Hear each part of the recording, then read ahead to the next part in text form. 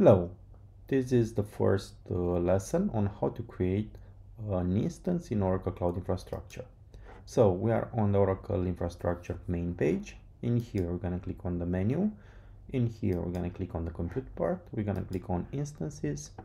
And from here, we're going to click create instance. After create instance will be pressed. Yeah, we need to name the machine. We can leave the initial name, but it's better to have a name that it's telling you very quick what you have installed on that machine. I'm gonna name it Wazoo server.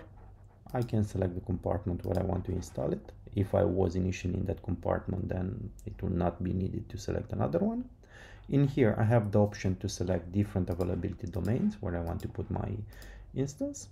In here, if I click on show advanced option, I have the ability to select the capacity type on demand instances, preemptible capacity. If I have some capacity reservation, I can choose from that capacity reservation, or if I have a dedicated host, I have the option to select that one. Also, I have the option to select my own fault domain, or I can let Oracle to choose my best fault domain that I have in there. Now, next, I have the option to select image and shapes. By default, I have Oracle Linux 8, which is a shielded instance with the ability of using it. Yeah. In there, if not, I can go and click browse all images. I can select different image types. Yeah. So in here, I can go with Oracle Linux to install it. Let's say Oracle Linux 8. After I select that, I can also select if it is a different version of patches. Yeah, so I have also the option to choose the image build in there. I select the image, I go down. In here, I need to select the network. Previously, we created a different VCN, so I'll select the VCN that was created in there. In here, I'm gonna select a private network. You also have the option to select public ones if you want to expose something directly, but we do not recommend to do that. Yeah, we always recommend to use the load balancer that will work also as a reverse proxy if needed. After that, next step is to generate a new SSH key if you don't have one. If you have SSH keys, you have the option to go. You click upload and you upload that public key in here.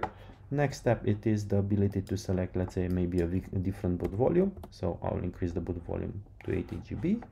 And last step, yeah, if I want, I can go on the show advanced options. In here, I have the ability to import a cloud init script, paste it in here if needed.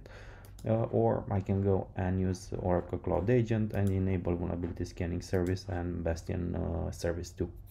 If I want, let's say, to do block management to increase on the fly the performance of the disk and so on, I also have the ability to select other ones. If not, I can do it after the machine is created.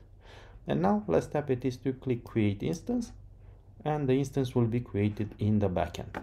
Now, as you can see, we have the state of the instance is provisioning. Now, if you're gonna wait for a few more seconds, yeah, in the private IP list, it will appear the private IP of that machine. And that means the machine, it is accessible only from the internal network.